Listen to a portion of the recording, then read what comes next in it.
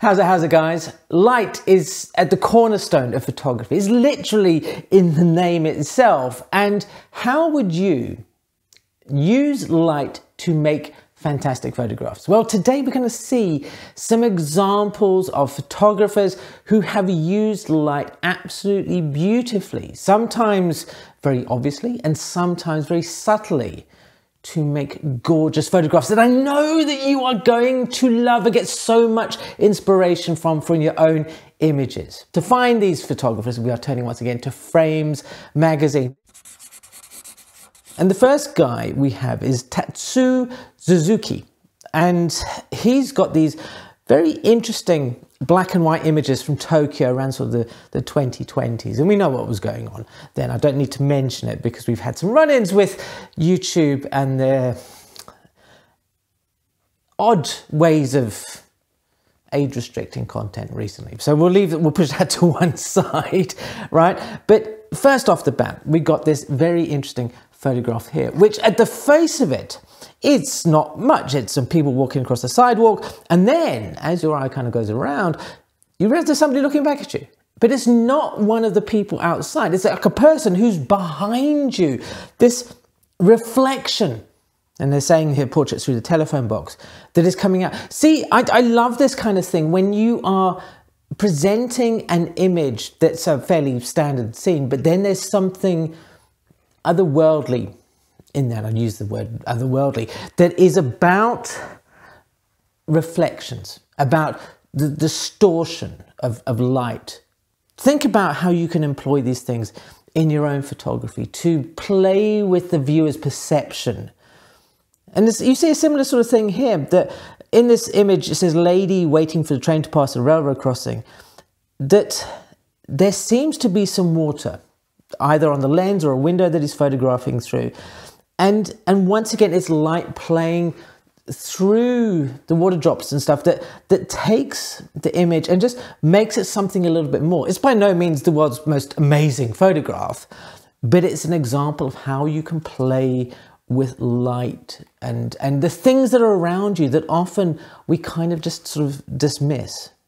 And then, at a complete change of pace, it's got this portrait, which is, you know, somebody with it looks like a tumbler or glass, you know, over their face. And it reminds me a lot, actually, strangely enough, of the kind of the work of, you know, sort of Steichen and then sort of Hurrell, for some weird reason. I don't know why George Hurrell is this kind of thing. But it's all, again, about these kind of shadows and how they're distorted when you put light through things. I would really encourage you, this is a simple setup that anybody can try and can play with. Now, coming a bit closer to home now, we've got Rita Long, and she has these collections of flowers that she has, I think, sort of pressed and put them into you know, booklets or tissue paper or something, that she's photographed them with the light coming from behind in certain cases or the front. And they end up these kind of very interesting minimalist sort of shots that have a very fragile quality to them. Probably maybe because it's, you know, the image itself or what have you, you know, the subject.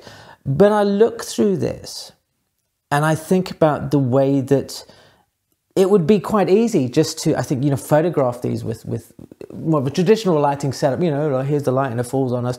But when you start creating this vaguely unnatural looking images or unnatural lighting looking images, you can start, again, taking something that most of us just discard and forget about all the time and start seeing it in a completely different way. I mean, you know, these are not particularly the sort of thing that I am drawn towards in photography, but I think if you were looking to, you know, to have prints that you could sell of your work, of things that, you know, people would want to put up on the wall, this is 100% the sort of work I think that, you know, a lot of people will be drawn towards and be quite happy to put up on the wall. Nobody's going to buy a portrait of somebody they don't know.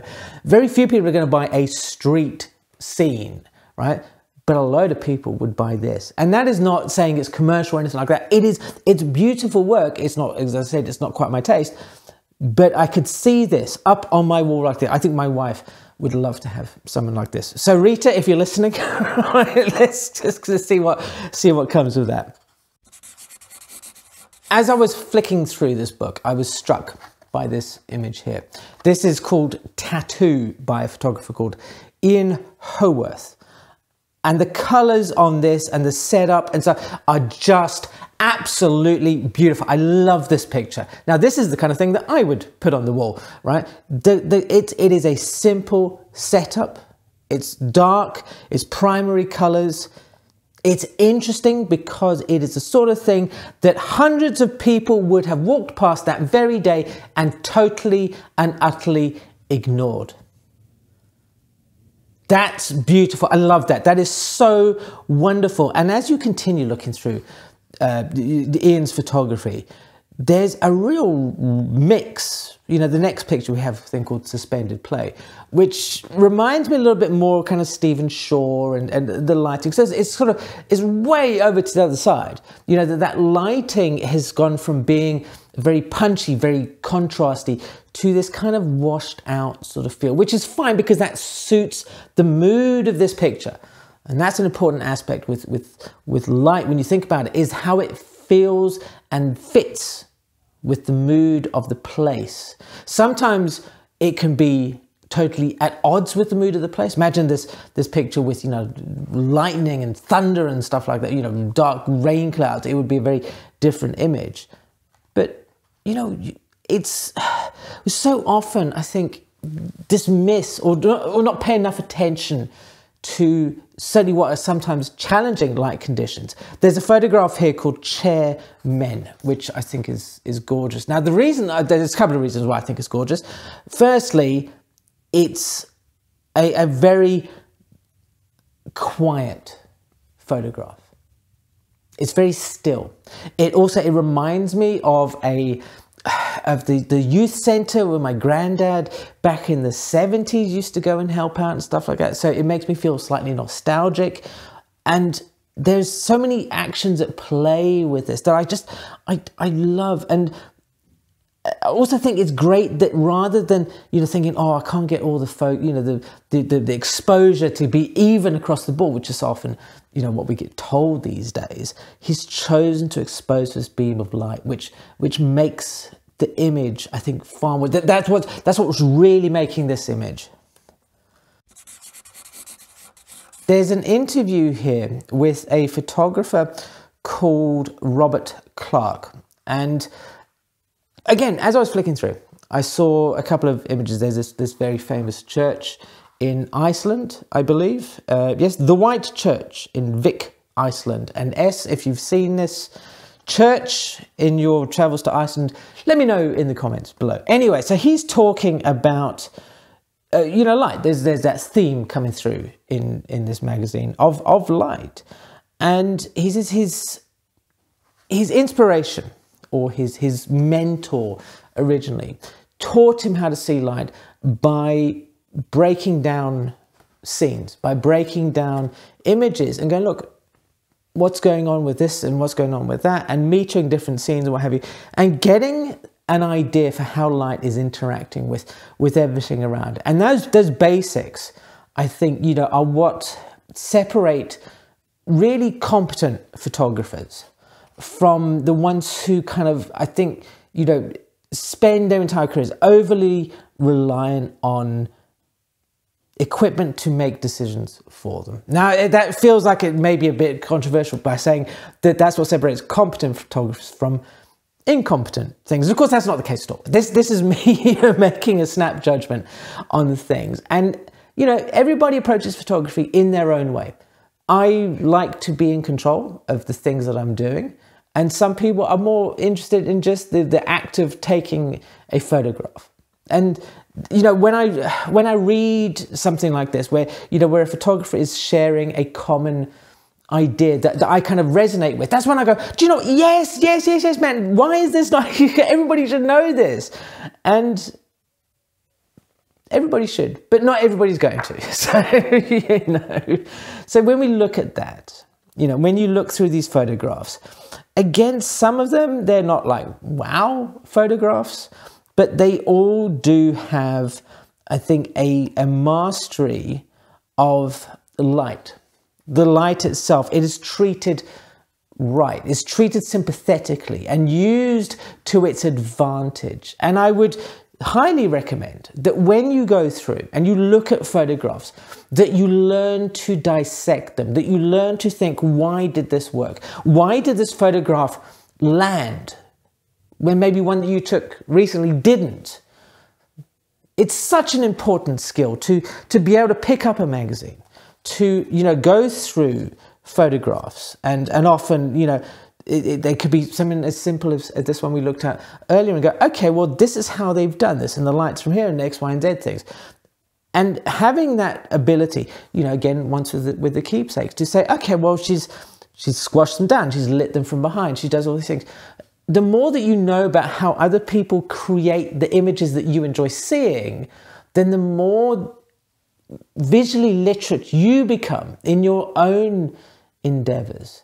That it opens doors and keys for you to create images. And that's why I want you to take the moments to, you know, Frames has a website that you can go and visit. I think they have like an online digital membership as well. And just enjoy looking at these beautiful photographs that people are submitting, that they are sharing with the world. And, you know, work towards maybe putting together a sample of images, submitting them to a magazine to say, look, you know, would you be interested in showing my work, or even just at a gallery?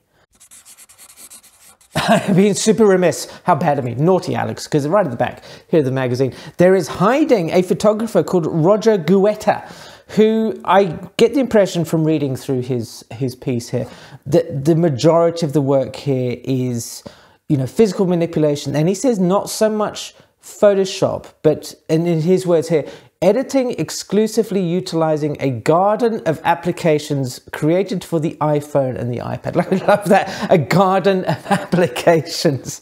Well, whatever he does, these photographs, these images, I think are gorgeous. They're an example, certainly some of them, of how you can use manipulation, how you can use editing tools or processing tools, image tools, to create work that doesn't feel like it's digital editing. I think we're still in this world where some digital editing is, I think, to be charitable, ham-fisted, and it looks cuck, right?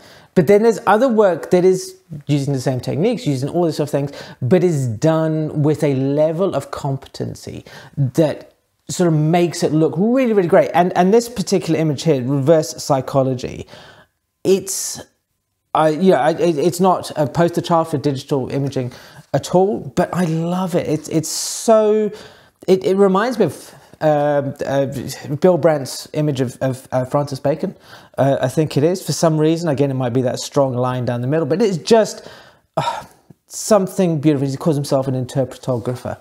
Get close to it, get intimate with physical photography, and see how different it feels to being just in front of a screen the whole time. Now, early at the beginning of the video, I mentioned Steve McCurry, right? He's a great photographer. This is the video here. Go check it out, wallow in the color that he has there, and just simply enjoy. Thank you ever so much for watching, and I will see you again soon.